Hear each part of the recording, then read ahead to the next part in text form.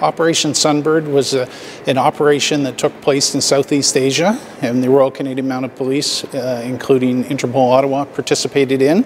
It was an operation that was focused on targeting the transnational travel of terrorists and organized crime figures, and using the Interpol databases to screen and interrupt the travel to detect those fugitives that are wanted by the Interpol countries. Interpol Ottawa participated in Sunbird I, and it was a great operation, gave us an opportunity to go abroad and work with our partner agencies. And this year we were very pleased to also participate in Operation Sunbird II.